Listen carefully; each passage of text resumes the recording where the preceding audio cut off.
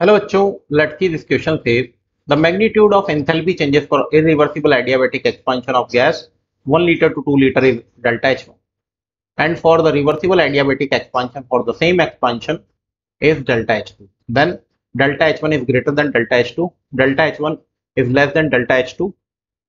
The third one is delta H1 is equal to delta H2. Enthalpy being state function delta H1 is equal to H2, delta H2.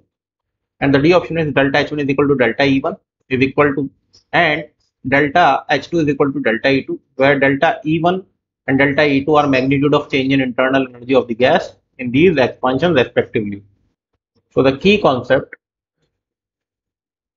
for this question is enthalpy of the reaction.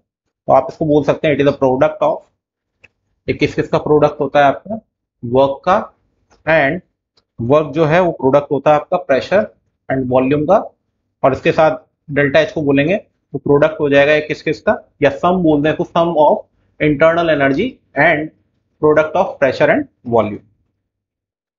इसको लिखेंगे enthalpy. तो delta H is equal to delta E plus P delta we. आप ये बात जान लें कि for adiabatic process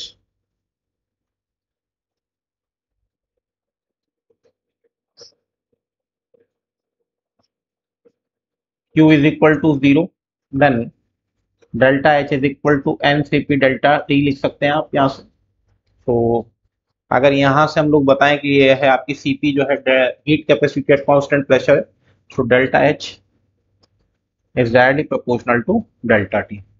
यहाँ तक क्लियर. तो अब यहाँ पे दो वर्क डन हमें दिए हुए हैं, ठीक है ना. तो मैग्नीट्यूड ऑफ एंथैल्पी चेंज दिए हुए हैं 1 लीटर टू 2 लीटर. तो आप देख लें वर्क डन हमेशा रिवर्सिबल प्रोसेस का ज्यादा होता है, इसका मैग्नीट्यूड ज्यादा होगा इररिवर्सिबल से. तो इस हिसाब से बोले temperature final for the reversible process is always less than temperature final to the irreversible.